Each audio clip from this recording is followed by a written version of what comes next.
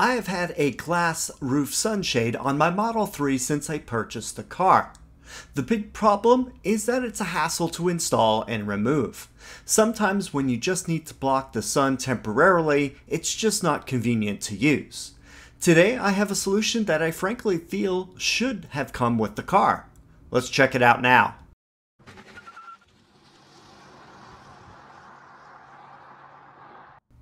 I would like to thank EVBASE for sending me this item today for review. It arrived in a big box. Let's open it up and see what we have inside.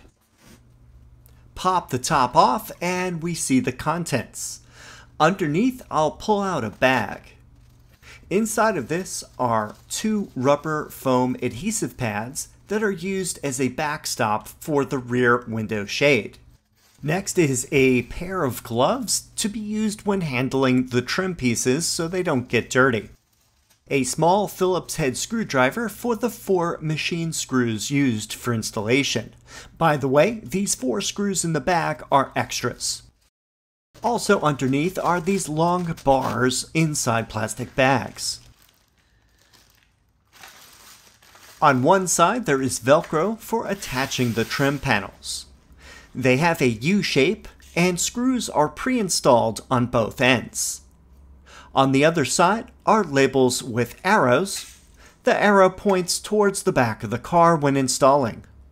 On the ends are black plastic tabs that will get inserted underneath the headliner on the inside of the roof. Next we have the front and rear sunshade assemblies in plastic bags.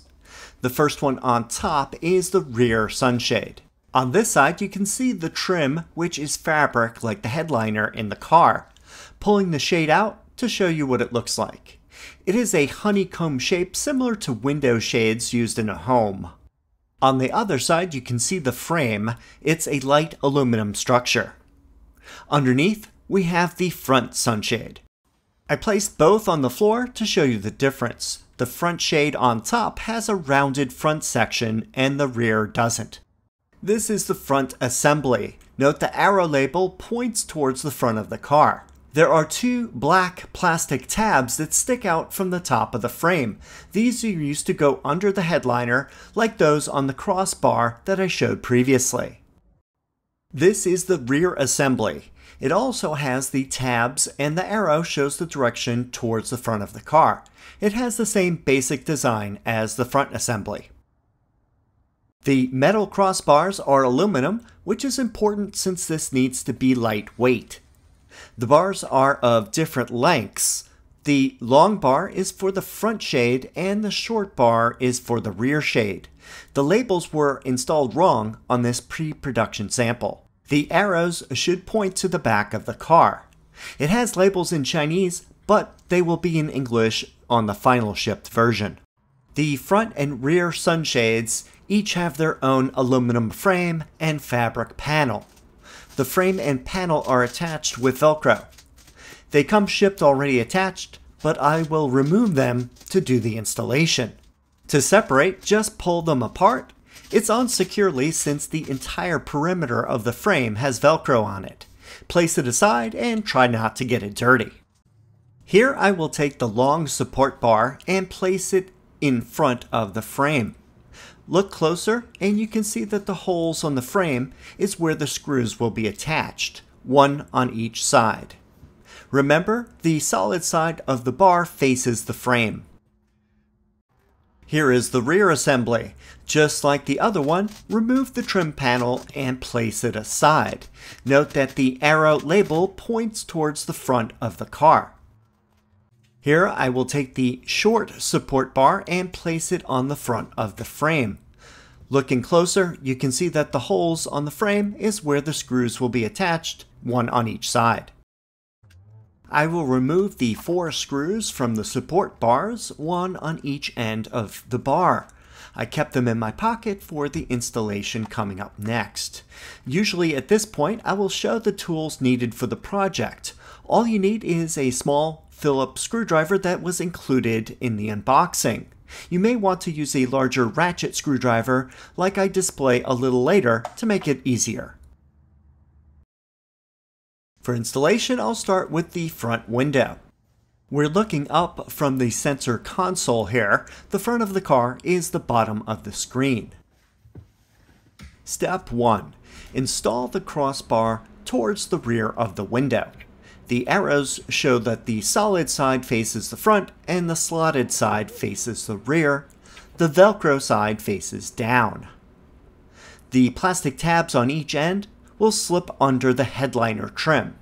Place it so it goes as far back towards the car as possible. It wedges in pretty tight. Step 2. Take the frame with the Velcro side down and place it so that the side with the two plastic tabs is facing front. The tabs will slide under the headliner trim and then press into place. Step 3. Take the two included screws and thread them over the frame and underlying crossbar. Do this on each side.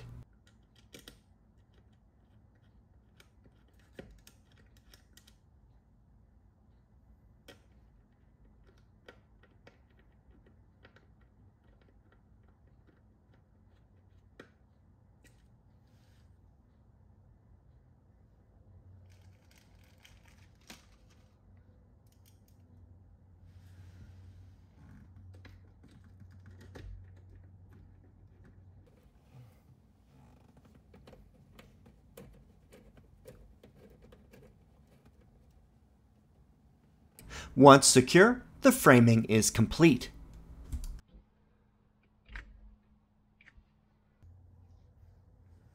Step 4. Take the fabric panel and then place it so that the round end faces towards the front. Then push it into place over the frame. Make sure that the Velcro on both the trim panel and the underlying frame line up. Press all around the outside of the panel so that the Velcro strips adhere and keep it in place.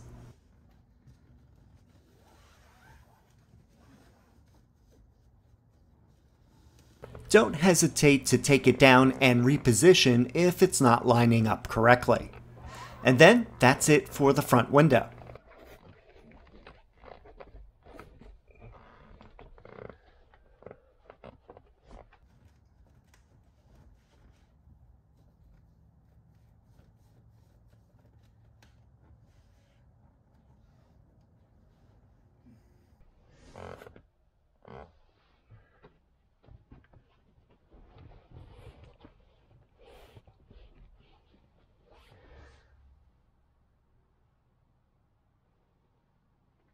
Test it by closing and opening the sunshade. Pull the front of the handle and move it towards the front of the car. To open, slide it the other way towards the back. If you want a partial view, you can leave it at any point on this track. Here's a close-up view of the front sunshade installed.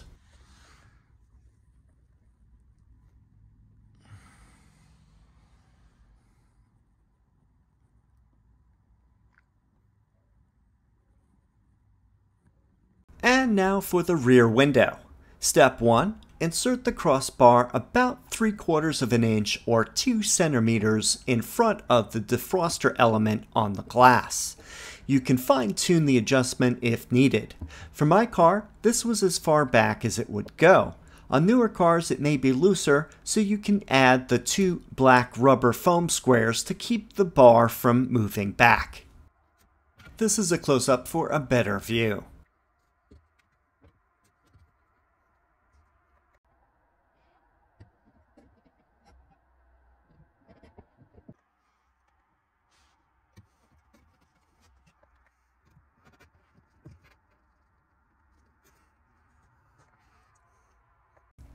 Step 2. Take the frame with the Velcro side down and place it so that the side with the 2 plastic tabs is facing front. The tabs will slide under the headliner trim. Then press into place.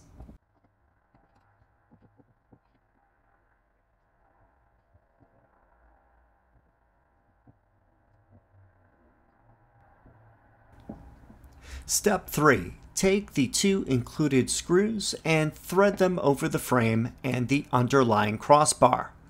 I'll do this on the right side of the car first.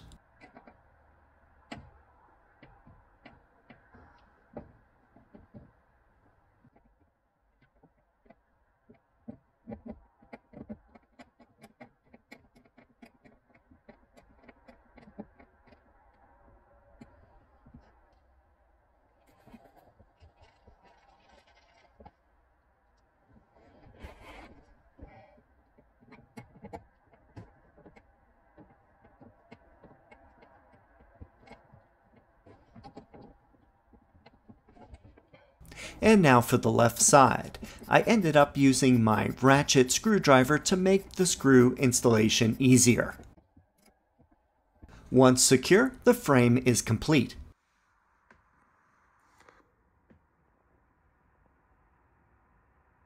Step 4. Take the fabric panel and place it so that the label arrow faces towards the front.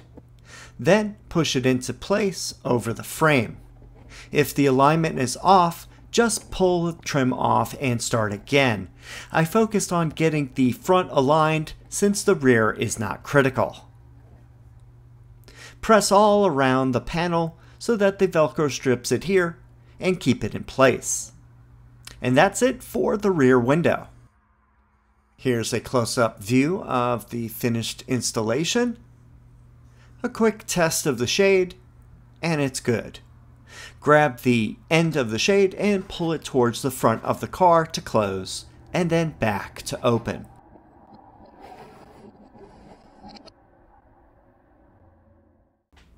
The final installed product looks pretty good and definitely has an OEM feel to it. The color of the fabric trim is close enough to the existing headliner. The installation was fairly straightforward and completely reversible with no damage to the car. These shades add the ability to adjust the amount of sun that goes through the panoramic roof glass on the Model 3's front and rear glass roof sections. On long trips, the rear passengers can be more protected from the sun better than before. They can adjust the size of the shade to their comfort. I think this is a great way to have shade when you want it. I have a sunshade that I usually use during the summer, but since it's a hassle to put into place and remove, and it takes up a lot of space, this product provides a better solution, and I will be using it during the warmer months. Other earlier versions of this type of retractable roof used adhesive, which may not be the best solution when it gets very hot in the car. This one uses metal brackets and I feel offers a more solid installation. Since the framing is so light, I don't feel there's an issue of the shade becoming detached. It feels pretty secure to me. I think there are a couple of negatives. The rear window shade may block some of the view from the rear view mirror. The other is the reduced view through the glass itself. The glass area is now smaller due to the fabric frame around the sunshade. Since the Model 3 was not designed for a retractable sunshade, there has to be a compromise. A few improvements I would like to see are reducing the size of the trim panel so more glass is visible.